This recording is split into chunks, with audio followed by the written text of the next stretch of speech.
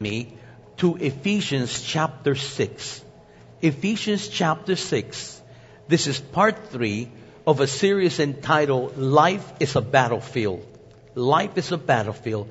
And I entitled this message today, The Standard Issue. When you go into the military, they give you standard issue, your uniform, and they give you your weapon. It's a standard issue. So standard issue, we have the divine panoply. Not monopoly, but panoply. P-A-N-O-P-L-Y. It is the Greek word for full body armor. It was given to a Greek soldier, a Roman soldier, which consisted of a helmet, consisted of a breastplate, which consisted of a shield, and a sword, and a lance, and proper shoes, what we would call combat shoes of those days. Basically, they will be sandals, and the straps will go all the way to your shins, to your kneecaps, and under the soles of the sandals, there were something called hobnails, which made it look like cleats, so they would have traction when they would fight. They would not slip like the average sandal, and that was basically the standard issue to a soldier. Paul the Apostle's theme is that we need to put on the full armor of God. He says to us that in verse 10 of chapter 6, he says, "Finally, my brethren, put on the might of Christ. Put on the strength of God." And I shared with you 2 weeks ago that this is a divine strength. This is not brute strength. This is not muscular mass. This is not muscles. This has nothing to do with intellectual ascent. It has nothing to do with having political clout. This strength is divine given. It is God appointed. God gives you that strength when you go through difficult times. We can't explain it. We cannot articulate it. All we do is just receive that strength that God gives you. It's the strength to control you, to modify you, to give you the sustenance that you need when other things cannot hold you or sustain you. And it's the strength of God that He gives it to you. Paul reminded us, as I alluded to a scripture where Paul said, I'm going through changes. It's a thorn on my side, which he speaks about abrasion, or he speaks of discomfort. And he says, I had this thorn on my side. And it's an agent of Satan that buffets me. He says, I asked God, I pleaded with God 3 times to remove this thing from me. And 3 times my God said, my grace is sufficient. For I will make perfection in weakness. Paul said, therefore, I rather be weak, that the strength of God may be in me. For when I am weak, I am strong. And that is a paradox that the world doesn't understand. It is a paradox that you and I didn't understand before we became Christians. How can you become weak and you become strong? How can you lose your life and then find it? It doesn't make sense. It's a paradox. But only those that listen to the truth of Jesus, it's not a paradox. We understand it very well. When you and I become weak, we become helpless. And men's extremities are always God's opportunities. So weakness is a good opportunity for us to become strong in Him. Because as long as you feel yourself strength, as long as you have the ability, mobility, and the availability, you'll rule your host. You will be the ship captain. You will do whatever you want to do. It's when the rudder goes out. It's when you run out of gas in that ship. And no matter how big you are in that bridge, without any fuel, without any rudder, you're not going anywhere. And then you realize that you're helpless. And when you become helpless, and then God comes in and gives you that strength. And then you realize, my God is a God of strength. How do you know?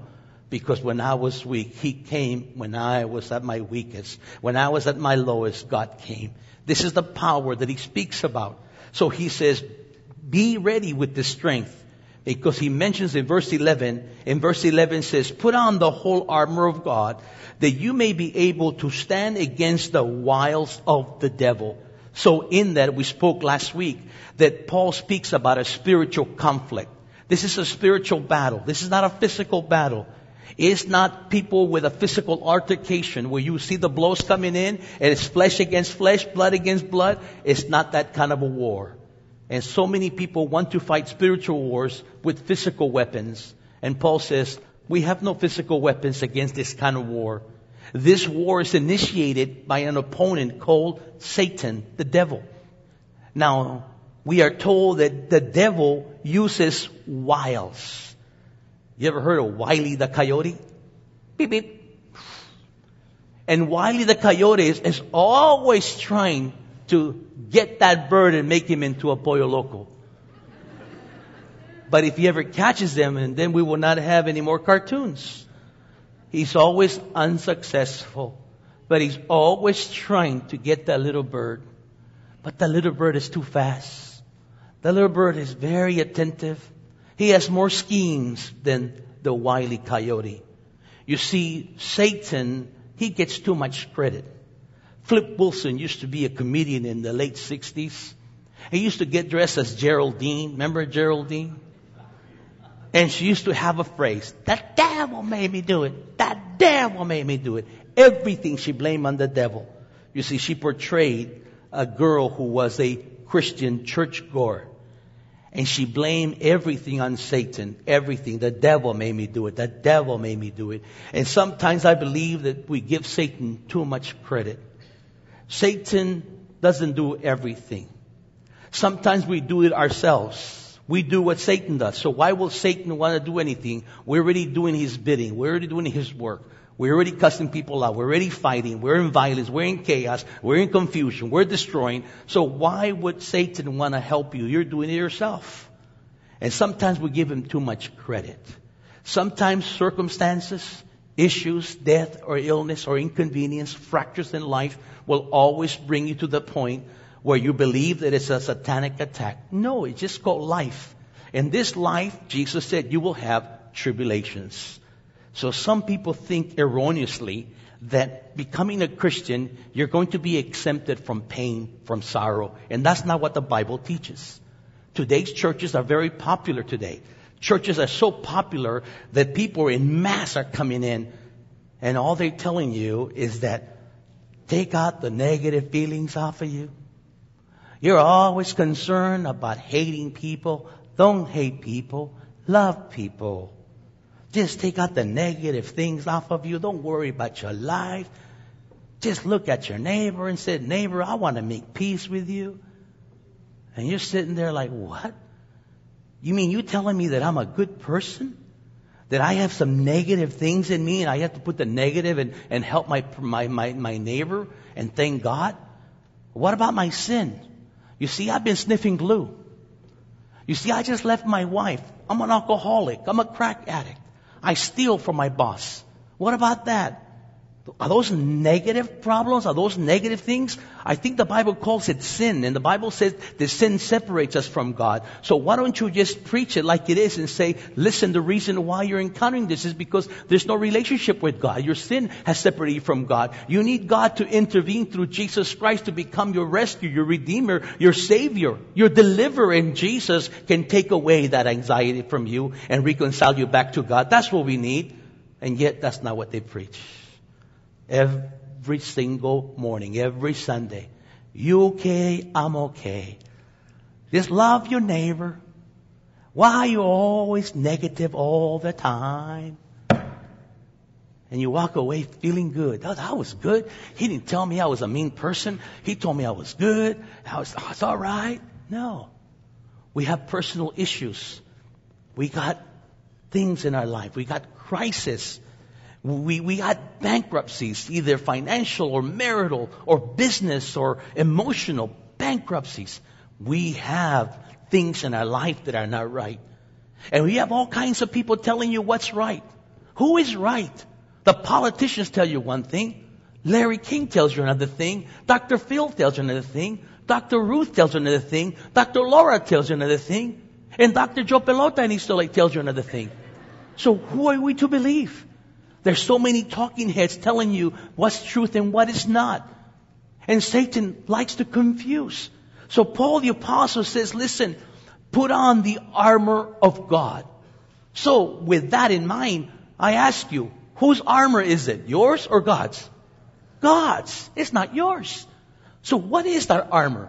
Is it really a helmet? You know it's not. Is it really a shield? Is it really a breastplate? No, it's not. We're not even going to talk about that. We're going to talk about what is signifying each. It is the helmet of what? Salvation. It is the shield of what? Of faith. Shod your feet with the preparation of what? The gospel. Gird yourself with what? With the truth. And so what is this armor of God? Oh, when you look at Romans chapter 13, verses 12 through 14, we know what that is. Paul the apostle says, put on the armor of light. Put on the Lord Jesus Christ. The armor is Jesus Christ? Absolutely. The Bible says that we were saved by grace through what? Faith. We are told that the gospel of Jesus Christ, Romans chapter 1, verses 16 and 17, it says, I am not ashamed of the gospel of Jesus Christ, for in it, in the gospel, is the power of who? Of God. For in it, in the gospel, is the righteousness of God. So it's righteousness, faith, and the power of God. The gospel. And then he says also our faith. Faith is the evidence of things hoped for but not seen. Faith. You believe in Jesus Christ. You remember that day when you say you didn't even know how to pray. You remember that? You remember, I don't know where you were at. In jail probably. Or in your car. Or you were there in your house crying as you cleaned the kitchen and you heard a message and you came to Christ. I get emails from people. I get emails from people who says, man, I was listening to you, man. I was driving in the freeway, minding my own business, and I heard you. I thought you were Cheech and Chong. So I put you on because you have an accent. I said, accent? I don't have an accent, eh? So you have an accent. But I was mesmerized in what you were saying. He says, and God got a hold of me. And right there and then, something happened to me that I had to go to church that night. And I thank God, because nobody would have made me go to church. He says, but how you said it and what you said on the radio, you see, it's not me, it's not the accent. What it is the power of God's word. The word of God comes into your heart. There's no other receptacle. It just comes in. For the Bible says the word of God is sharper than two-edged sword, is alive and active, able to penetrate between the bone and the marrow. And it's a discerner of the thoughts and the intents of everybody's heart. You see, the truth comes in and you say, wow, what hit me here, man? This is more powerful than my mother. This is more powerful than the boyfriend I wish I had. This is more powerful than Mrs. Decker, my junior high school teacher. Oh. This is more powerful than my culture. This is more powerful than my coaches. This is more powerful than all the girlfriends I had. This is more powerful than any experience I ever had. Why do I want to feel like getting up and say, I'm a sinner? I didn't want to get up. It was the power of the Lord. It was the power of God's word. So Paul the apostle was saying, there's a battle going on. It's a spiritual battle. It is not a physical battle. We can't see the enemy. The Bible says that we're fighting against evil forces, against powers of darkness and rulers in darkness. Do you believe, as I ask you a question, do you believe that we're living in evil times? Yes or no? Do you believe there's evil people in our society? Do you believe there's people in your own community? Do you believe there's evil people in your own neighborhood? Yeah. I don't have to go to the glossary. I can just point one that's sickening and it really gets me so upset. How can someone, 21-year-old young man, breaks into a senior citizens complex and brutally rapes a 91-year-old woman? Brutally. And you think, that's insane. No, that's not insane. Drinking beer in the morning with a glazed donut, that's insane. But doing what he did is not even barbaric. At least barbaric's at a little class. This is evil. This is devilish. This is demonic. And there's so many demonic things going on in our own communities. And then we say, well, that's part of our social ills. No, Paul says there's a spiritual battle going on. Be firm, be strength in the strength of God, in His might, not your own. Put on the full armor of God. Put on Jesus. And so he speaks about the truth of God. He says in verse 14, he says, well, let's read in verse 13. Let's go to verse 12. For we do not wrestle against flesh and blood. We fight against principalities, against powers, against the rulers of the darkness of this age, against spiritual hosts of wickedness in the heavenly places. Therefore, because there's a battle going on, spiritual battle, Paul says, take up the whole panoply, or the armor of God, that you may be able to withstand in that evil day, and having done all to stand, stand therefore. Now, do you understand? What is the object of this armor? For what? To fight? No. For what? Just to stand. What is that called? Resistance. Resistance. You resist the slapping. You resist the push. You resist the temptation. It's just resisting. It doesn't feel good, but you hold on. Remember, your feet are shod with the preparation of the gospel. You too have hobnails in your shoes, and you're standing firm. And no matter what comes, what? Is that your diagnosis, doctor? Yes, it is. What? You're leaving me for another woman? You understand what I'm saying? Do you really? It comes. It comes. It comes. What? What happened? No, it can be. And you just feel like giving up. Am I talking to you? Am I talking to you? Oh yeah. Life. It happens. You gotta resist what's coming up. You gotta be ready. You gotta hold on. Paul the Apostle says, you gotta stand. Nowhere in the Bible does it say, go look for Satan, go kick his butt. Nowhere. Nowhere. You gotta respect. He's a schemer. You can't fight him. What are you gonna do? Hey, I took karate. He'll take you and your mama and take everybody. Karate or no karate, he'll mess with you. He was in the garden from the beginning. He knows he's a schemer. He's a fighter. And he's like a shark. He smells blood. Your weakest point? See, he's called the accuser of the brethren. You see, when we fail, and most of us do fail, there hasn't been a day in my life as a Christian man, there hasn't been a day where I get up in the morning, and then at night, after everything, I'm about to crash for the night, I can never say, oh wow, today was a holy day for me. No, unless I was under anesthesia for the whole day. But there has never been a day in my life, there has never been a day in my life where I can say, whew, Pancho, we kick butt today. Just by thinking that, I already failed. There's never been a day. Every night, I thank God and I ask for forgiveness. And every morning, the Bible tells me that His mercies are new every single morning. Why would God put that there? Now you know. Because we gotta take them every single day. We need His mercy more than ever because we fail God. But here He's speaking about going through changes. Have you gone through a difficult time as a Christian? Have you ever questioned God by questioning Him? Why? Why? Maybe you have not. But that's the first instinct of many people. Why us? Why us? Why us? Or maybe you don't vocalize it, but you do exercise it silently. So the worst things. Because you have an attitude. Well, I don't want to say nothing, but you have an attitude. I hate that person, but I'm not going to tell him. You are telling him. You're telegraphing by your attitude. You're telegraphing by your posture, by your lack of response. I don't want to tell you. You're already telling me. You hate me. Look at your look. Look at your posture. Look at your faces. Look at your lack of cooperation.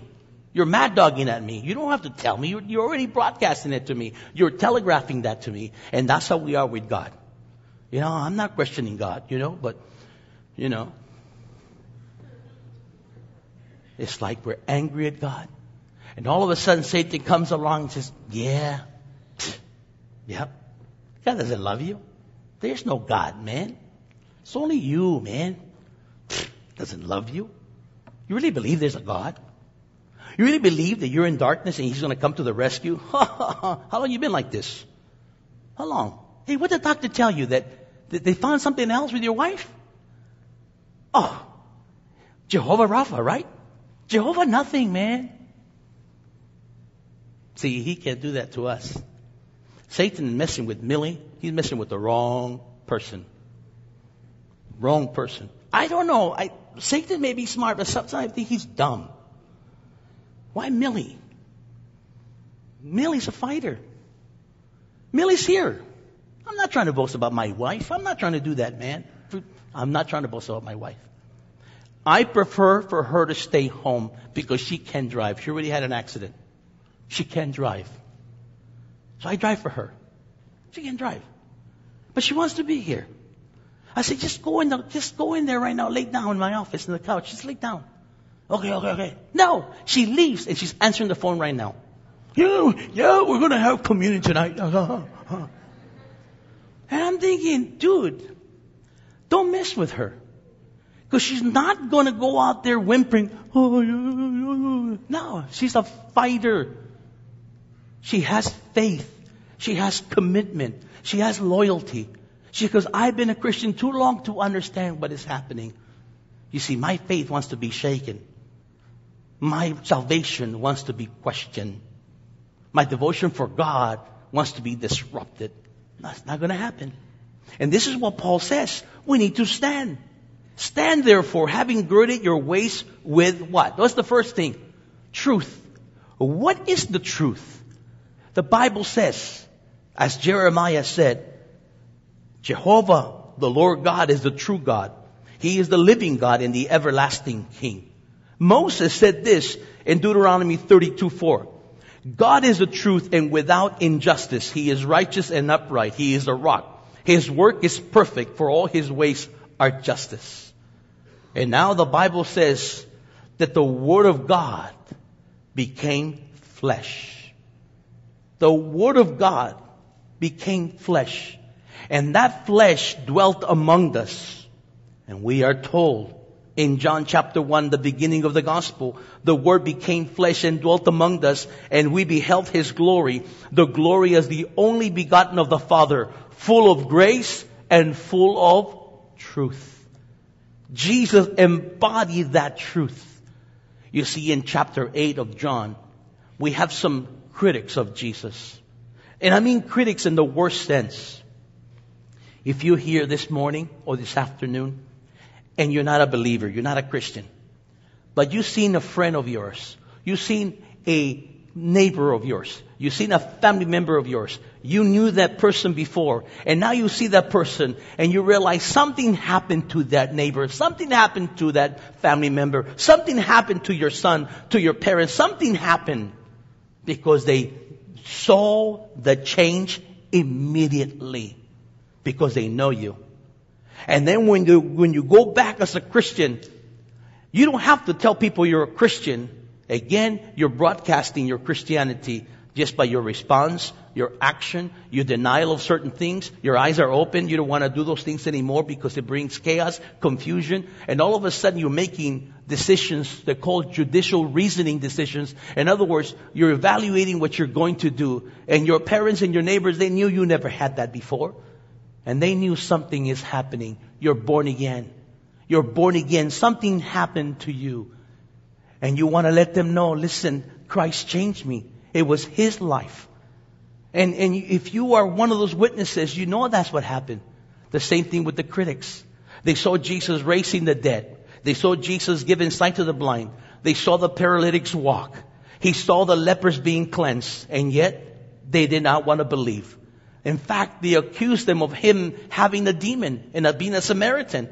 They said, is it right in our assessment, our opinion, that you are a Samaritan and you have a demon? You're the king of Beelzebub, or you're the Lord of the flies. And Jesus said, how can Satan fight against himself? What I am doing by my works, He says, Satan will not like it. How can Satan be destroying himself? And He goes on to say to them, He says, listen, I come from my Father.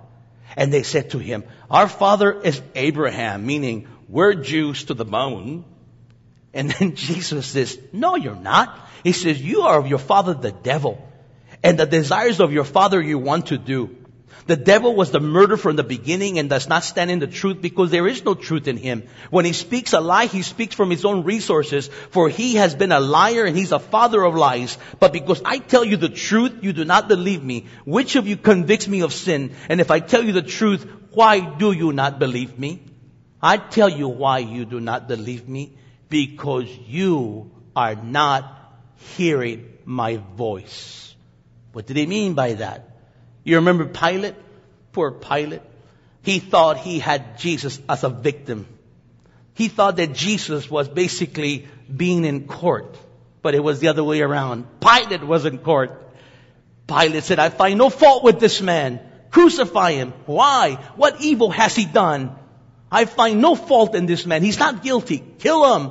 So finally, he had to have a conversation with Jesus. And he went in the back with Jesus and he asked Jesus, are you a king? Are you a king? And Jesus said, you say rightly that I am a king. For this cause I was born, and for this cause I have come into the world, that I should bear witness to the truth. Everyone who is of the truth hears my voice. Pilate, angry, said, what is truth?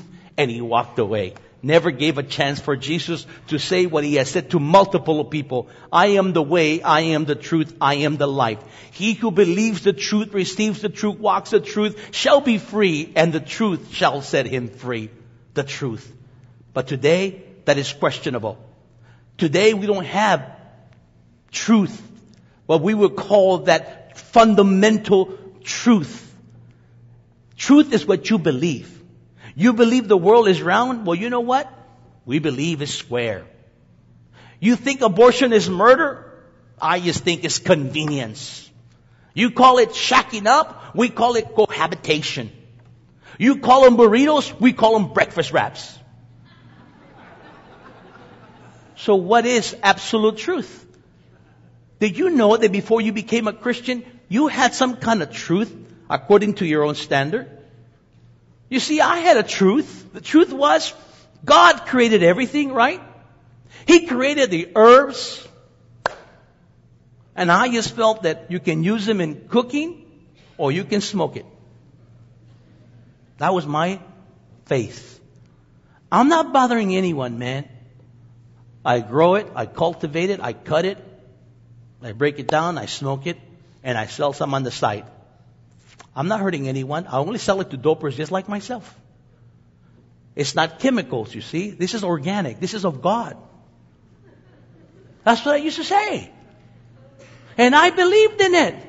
Because when I would smoke weed, I would get very happy. Yeah, I just, hey, they should market this thing. This is great, man. The only thing is you gain weight because you're eating a lot. But then you realize that that's all you're doing all your life. And then you realize that that's an artificial laughter. The only way to laugh and the only way to alter your mood is by smoking this smelly thing. Then you realize, well, that's something wrong, but I can't get away from it. This is my life. You know, let live and let live. That was my philosophy until Christ came into my life. And then all of a sudden my eyes were open like it opened yours when you came to Jesus Christ. And then you realize that we were blinded from the truth. The Bible said that Satan blinds men from the truth. And so Paul says when you're going through difficult times, when we go through the spiritual battles, that's one of the first things they're going to be questioned, your truth. Is there truth about God? And Jesus said, I am the truth. But like I shared with you, there are many mediums. There are a lot of talking heads in our society. You have the media. You have television. You have movies. You have the Hollywood. You have magazines. You have newspapers. You have the radio. You have the internet. You have web bloggers. That's just one facet of truth. And then you have the politicians.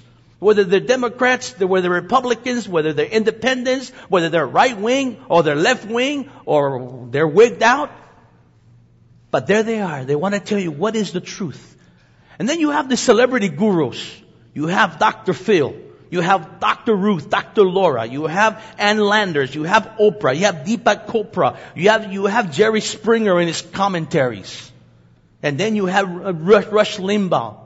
We used to have Sister Cleo, but she's busted now. You know that. She couldn't foresee that she was going to get busted. She can tell your future. And she goes, oh, Ma, you're going to have a lover. I can see him now. But she couldn't see there were cops were there to arrest her. Still doing time for taking money. Sister Cleo. What else? Well, we have the beautiful people. You have Barbara Streisand. You have U2 Bonos. You have Michael Moore. You have Sting. You have Bruce Springsteen. You have Martin Sheen. You have all these people. They want to convince you what is right and what is truth. And then you have another litany. You have national religious leaders. For every wonderful national religious leader, we have 10 nuts out there. Be careful. Be careful. Not everyone who calls himself a religious leader is neither. He's not religious and he's not a leader. He has a congregation of one. You ever seen that at Nightline when there's something going on and they want to ask a clergy what's going on? And you know, these very well-educated culture journalists, they're all dressed up, and we're going to go live right now to the Church of the Second Refrigeration up here, and we're going to speak to Reverend Joe Pelota. Reverend Joe Pelota, what do you think? I think they're homosexuals and they should all go to hell.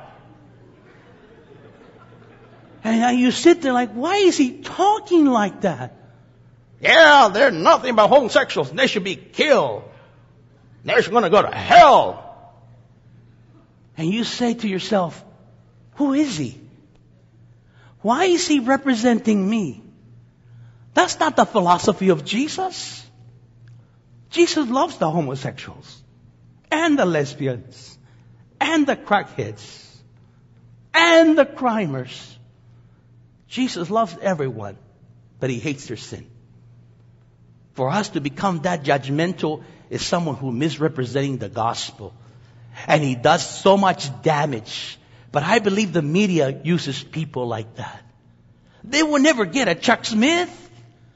They will never get a Billy Graham in there. I'm glad for Larry King. He got Pastor Greg Laurie last week. Wonderful. I haven't seen it, but I heard nothing but kudos. Wonderful. That Greg Laurie was right on. And that Larry King was saying, yeah, that's cool. That is cool. You see, we don't have that many responsible national religious leaders. What is the truth? Go home and verify everything I'm saying to you through Scripture, because I too may be a false leader. Authenticated with the Word of God.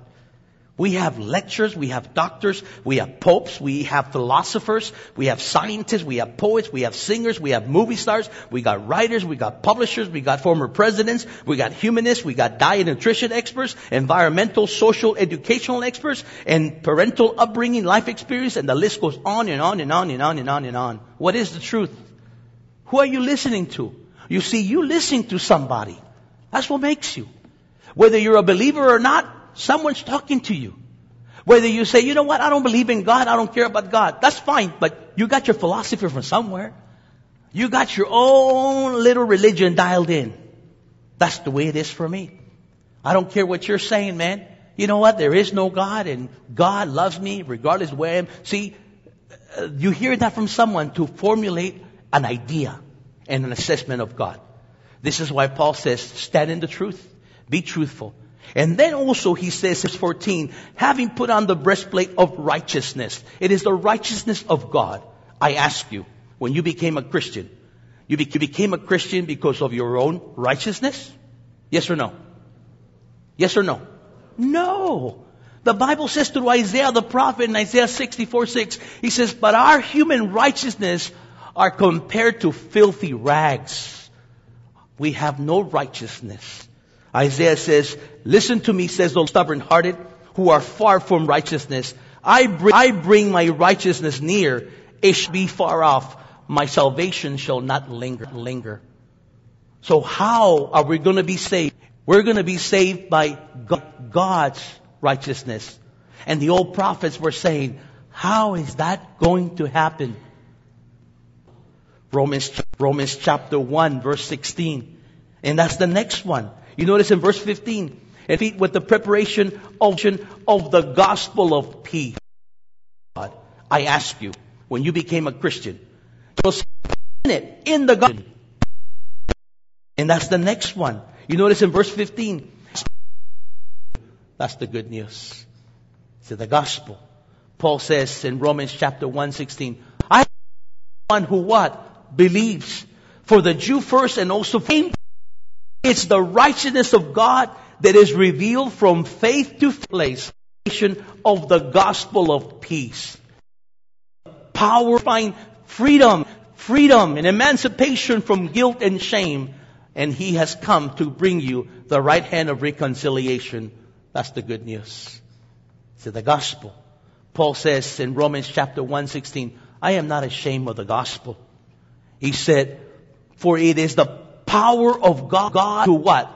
Salvation for everyone who what? Believes. For the Jew first and also for the Greek. For in it, in the gospel, it's the righteousness of God that is revealed from faith to faith, as it is written, the just shall live by what? By faith. It's amazing. There's a 3rd century rabbi by the name of Rabbi Zimlai in the 3rd century. In the 3rd century, he's a very prolific writer, by the way. In the 3rd century, he wrote and noted that Moses had given 365 prohibitions and 248 positive commands. But then he noted that David, in the book of Psalms, chapter 15, he reduced all these prohibitions and commands to 11. He also noted that Isaiah, in Isaiah 33, 14 and 15, he reduced them to 6. He also noted that Micah, the prophet, in Micah 6:8, he binds them all into 3. And finally, he noted that Habakkuk reduced them all to 1, namely, the just shall live by faith. Can you imagine? From 365 prohibitions, 248 commands, he brought them down to just 1 command, the just shall live by faith. How did the gospel came about? Jesus sent His Son. The first thing that Mark says in his gospel, the first words of Jesus, He says, repent, for the kingdom of God is at hand. Repent, for the kingdom of God is at hand. Believe in the gospel. Believe in the good news. This is why you go into difficulty. You have to understand that the righteousness of God is of God, provided by God, dispensed by God, ordained by God, sustained by God, not by you. So you're saved. You're secure in that. And the gospel of peace came to you. It is the word of truth that came to you. And then I'll skip number in verse where am I at? Forgive me. Verse 16. He says, above all. What does that mean, above all? That means priority, imperial. This is the big one here, our faith. We'll skip it and I'll come back. And he says also in verse 17, and take the helmet of salvation. What does that mean, salvation? Well, it means that you've been forgiven, that you've been redeemed, that you've been justified and sanctified, that you have been free from guilt and shame through Jesus Christ. And that is the first thing we feel when we go through difficulty. You begin to think, am I really a Christian? Have you ever thought of that about yourself? Have you ever, because you did something, you thought something, or you're going through something, have you ever questioned your salvation? I'm looking at people like they don't know. How many have questioned their salvation? You're very honest. You're very brave to do that. A lot of people will not negotiate and come to that conclusion because somehow they feel that if they do that, they're confessing something that is really awful. No. There are times when I question my salvation. Why? Because I'm a human being. I'm a father. I'm a husband. I'm not made out of rubber. I'm not made out of plastic. I'm not made out of metal. I bleed. My heart hurts. I'm a father. I have emotions. I see the toll, the emotional, the psychological. I see all this pain that comes upon me. What am I supposed to do? And there are times in my loneliness. Loneliness. Pastor, you feel loneliness too? Yes. Yes. I'm being honest with you. I have a wife and 5 kids. How can you be lonely? I feel alone sometimes. Because we are. Nobody's going to run the race with you. It's your personal relationship with Jesus Christ. And that's when God begins to speak to you when you're alone. And He says, Mijo, I'm with you. I haven't left you. I remember when you were in Bow Heights, Mijo. All the way. You think I take you all this road just to belittle you, make fun of you? I don't work that way. I'm making something out of you. I see something. You see, He says, I'm the master potter. You're just a lump of clay. I'm going to make you into something beautiful. But you see, you got some areas in your life right now that they need to be shaped. Well, how are you going to do that? Oh, very easy. But I don't like that. Yeah, you see, you've been praying that you want things to remove from your life. And you see, I see this. You see, and it still bothers me. You see, and you realize that that's a horrible picture, but that's the reality. We feel like we're getting hit by our Maker. Why are you hitting me? I'm molding you. I'm shaping you. If you think going around in circles in the clay table is bad, wait till I put you to the fire. What? There's going to be a fire? Oh, yeah. You see, you look ugly right now. But once you go to the fire, oh, you're going to glow. And you're going to become an expensive vessel. I don't like the fire. I think I want to leave. And you know what? Many people leave.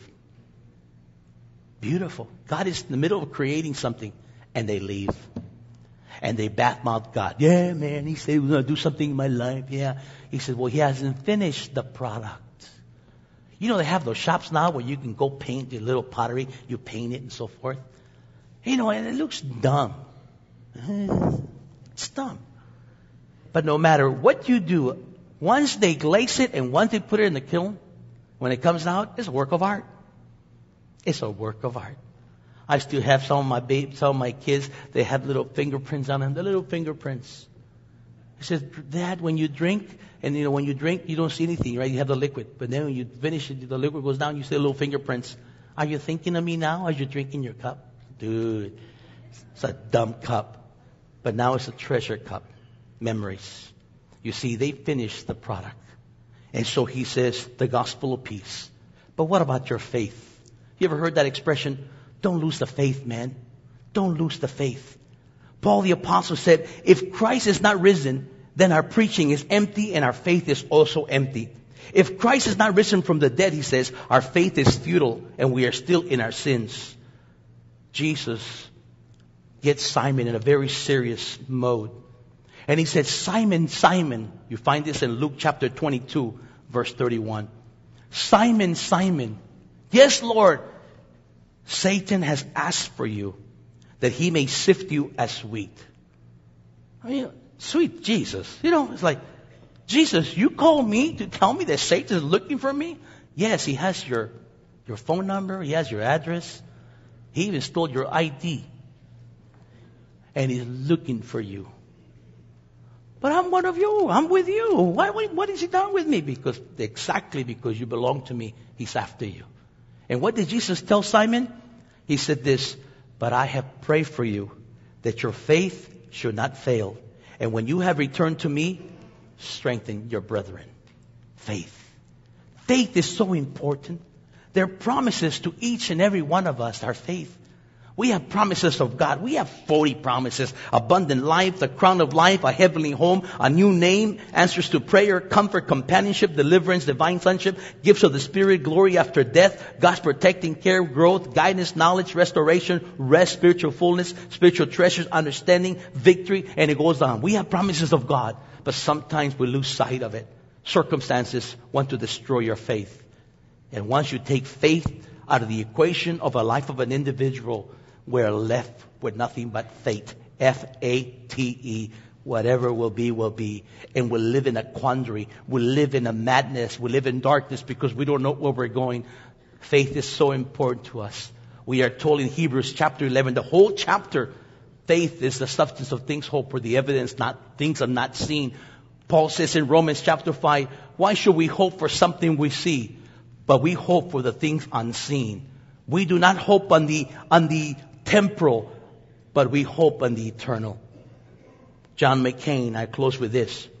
John McCain, as you know, he's a U.S. Senator from Arizona. A real hero, in my opinion.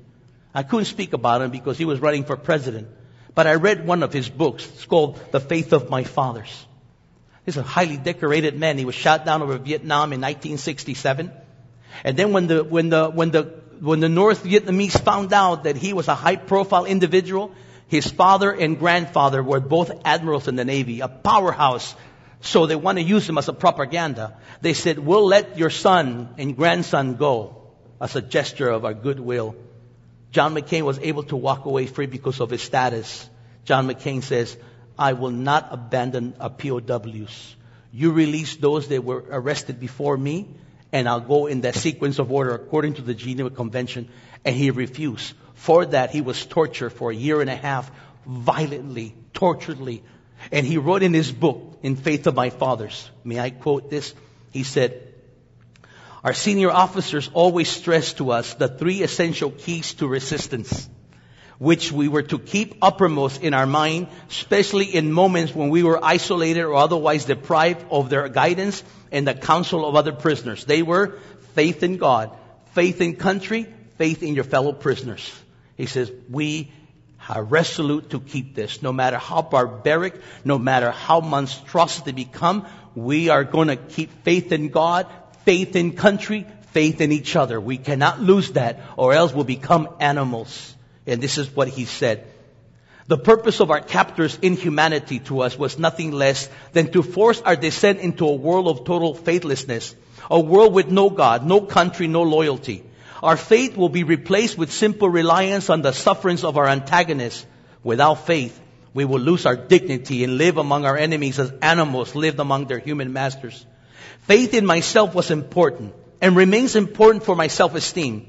But I discover in prison that faith in human beings or faith in myself alone, separate from other more important allegiances, was ultimately no match for the cruelty that human beings could devise when they were entirely unencumbered by respect for the God-given dignity of man. This is the lesson I learned in prison. It is perhaps the most important lesson I have ever learned. Hungry, beaten, hurt, scared, and alone, human beings can begin to feel that they are removed from God's love, a vast distance separating them from their Creator. The anguish can lead to resentment, to the awful despair that God has forsaken you. So he knew. The enemy, he says, was trying to take my faith away from me. They couldn't do it. I had faith in God. I had faith in country, faith in my fellow officers. Another POW, Officer Colonel Rutledge, he wrote that when he was being tortured, that he would sing that song over and over and over again. As he was being beaten, they took the socket of his arm and they would twist him for hours. And like a babbling idiot, he would just sing, Jesus loves me, this I know, for the Bible tells me so. Over and over and over and over again. Do you know why? He says, because I didn't know other songs. But I remember that I had gone to a Sunday school. And I remember that from when I was a little boy. Teachers, if you don't think you have an impact on kids, he is now a retired general. He's retired. And he sings that song when he gets depressed, so when he gets bummed out. He sings that song to this day. Jesus loves me, this I know, for the Bible tells me so. Jesus loves you. Jesus is the truth. He is the way. He will never leave you nor forsake you. He will never leave you in the ER. He will never leave you abandoned. He will never leave you. He's a good God. He's your ally. He's your friend. Don't believe the lies. God loves you. He wants you to love Him back by our faith in God. Don't lose your faith. Keep the faith. Let's stand. Father, truly you love us, for your word tells us so. For you so loved the world that you gave your only begotten Son, that whosoever believed in him shall not perish, but have everlasting life. Father, may your Holy Spirit touch those that are here that are going through a difficult time. May you strengthen their faith. May you strengthen their posture. May they hold on to their salvation. May they realize their righteousness belongs to you. Father, may you confirm their faith. And I ask you, my Lord, that they will maintain your truth, the truth that sets us free and emancipated from the talking heads in this world. May we not turn to the left nor to the right, but may we keep our eyes open upon you. And Father, for those who are feeling left out, would you please embrace them now? Bless them on their way home. Bless their marriages, their homes, their family, their children and grandchildren. Father, if we have good health, may we stop griping and rejoice in the good health that you've given us and pray for those that are not healthy. And Father, let us enjoy this day in you. With every eye closed and everyone praying, their head bowed. As we sing this song, whether you're in the fellowship hall or in the overflow room rather, or if you're here in the sanctuary, we like to create an opportunity for you to make things right with God. If you have never received Jesus Christ, today is an opportunity for you to do what I did, what many of us did here. The Bible says if we confess with our mouth and believe in the Lord Jesus Christ in our heart, we shall be saved, and God will reconcile you. God will forgive you. Your new life can begin now. You want to receive Jesus Christ? I would ask you to step out of your seat, out of your row. Come to the front here. Stand here in the tile with me. I'll pray with you. A small, simple prayer. It's a prayer of a child. And that's all you need today. And if you want that, whether you're here or in the overflow room, go forward in the overflow room or forward here. There's pastors over there. There'll be pastors here.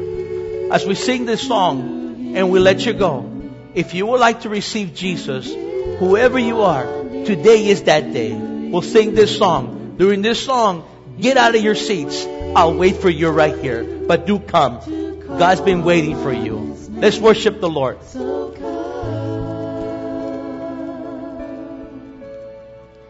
Come as you are.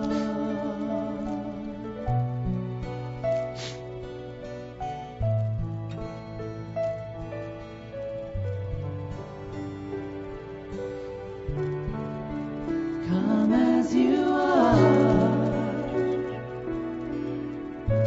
Come and drink from the living water that flowed from His hands, flowed from His side.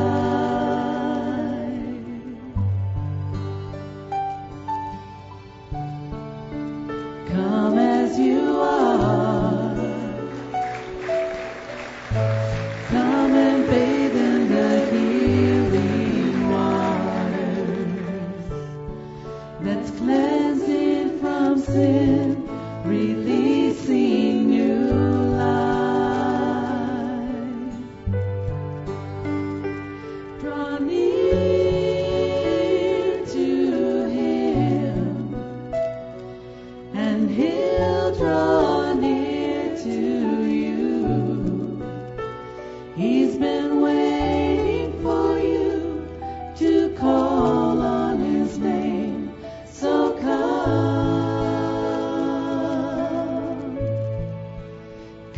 as you Anybody else? We'll wait for you. Don't wait too long. We'll wait for you. God bless you, man. Anybody else? Is it easy coming up here? Very hard. Very, very hard. Very hard. You say, but why? Your pride and your unbelief. Can God really do that? We are living testimonies. Yes, He can. Jesus said, I am the truth. If I tell you the truth, why don't you believe me? Do you believe in Jesus Christ? Accept Him in your heart. And that will be the true testimony of your belief. But you're going to go empty. And what's holding you is your embarrassment and your pride. Don't be embarrassed. We rejoice. That's why we clap. We get excited. Because we desire for you that you may come to the rescue of God. That the madness in your life will stop. And that a freshness will come into your life. A new mind, a new heart, a new spirit. A refreshness that you cannot buy in a drugstore. It is God given to you.